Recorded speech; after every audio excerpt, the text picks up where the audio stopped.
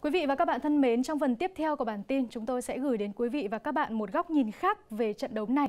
Và nhân vật của chúng tôi ngày hôm nay đó chính là anh Paul William, một phóng viên theo rất sát mảng bóng đá châu Á trong những năm vừa qua.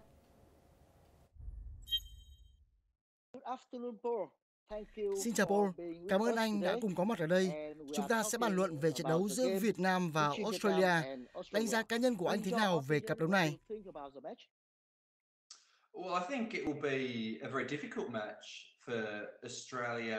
They had a pretty comfortable win over China last week, but I don't think they'll have it as easy going against Vietnam. We've seen in the past at different underage levels that the Vietnamese teams have really taken it to Australia and beaten Australia on a number of occasions. So I think playing at home, even though there unfortunately won't be a crowd.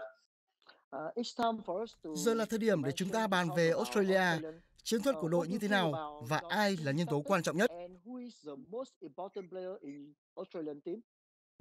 Well, the tactics under the coach Graham Arnold, he's a coach that very much likes a possession style of game. So they like to control possession, control the game, control the tempo. So they'll go quick if they need to. They'll slow the game down if they need to as well. So it's a team that doesn't particularly have any star players, but what they have is a lot of good quality depth in a lot of positions. So there's two players on either wing, Awer Mobile and Martin Boyle, that I think are particularly important to this side, and we saw that against China as well.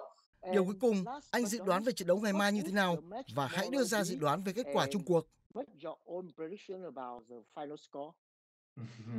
I knew you were going to ask me this question. It's a very, very difficult question to answer, and Vietnam are going to provide a very difficult challenge. I just think that I'm going to, perhaps put my Australian hat on. I think Australia will probably still get the job done.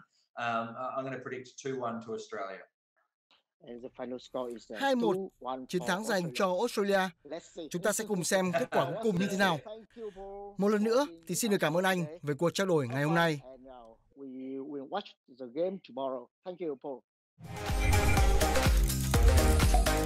On Sport, trọn vẹn đam mê.